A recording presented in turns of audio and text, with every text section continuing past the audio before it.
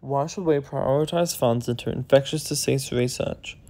We should prioritize funds into infectious disease research because it helps out with the scientists with finding out information about infectious diseases. It gives them money to buy new laboratory equipment and it would help them make new vaccines. Even if you can't donate a lot of money, any amount of money is helpful because it's better than nothing. If we don't donate money, scientists won't be able to get the correct information and the internet could start giving people the wrong information about a disease. If we don't donate enough money, scientists won't have enough money to buy resources to put in vaccines.